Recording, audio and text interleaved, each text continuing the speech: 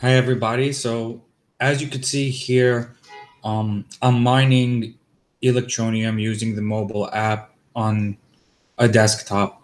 And there are a few reasons why you would want to do this. Number one is if you had, a more stable connection, you don't have good service where your cell phone is, or you have an iPhone, and right now there is no um, Electroneum mobile app for the iPhone. It's only been approved as of now on the for Android. So this is actually very simple to get this to work. And the way you do that is to download a program called BlueStacks. So you would go to bluestacks.com and you would just download it and run it and install it. Once you do, you'll have to sign into your Google account. You'll get something like this once it's installed. And this is your basic platform for running Android. I think it's version 5.1 on any desktop that you want. From there, you go to the Google Play Store and you search for Electroneum.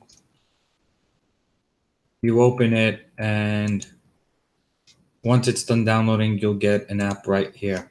And once you do that, you can open it up just like this, just like, a little Android window here.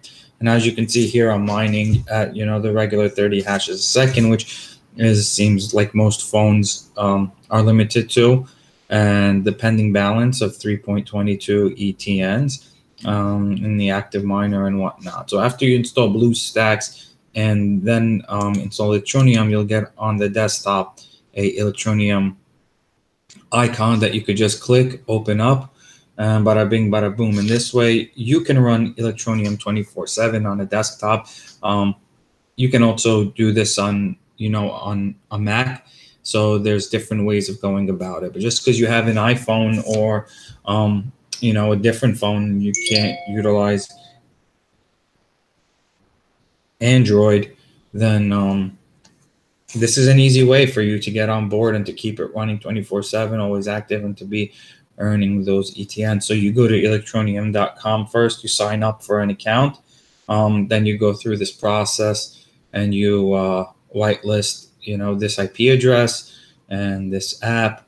And once you're all signed in, you'll get this. And as you can see here, this is pretty much typical app, same as you would have on an Android phone. There's no difference. Here's different payments that I receive and sent out to an offline storage wallet that I use. And so that's just about it. And easy does it.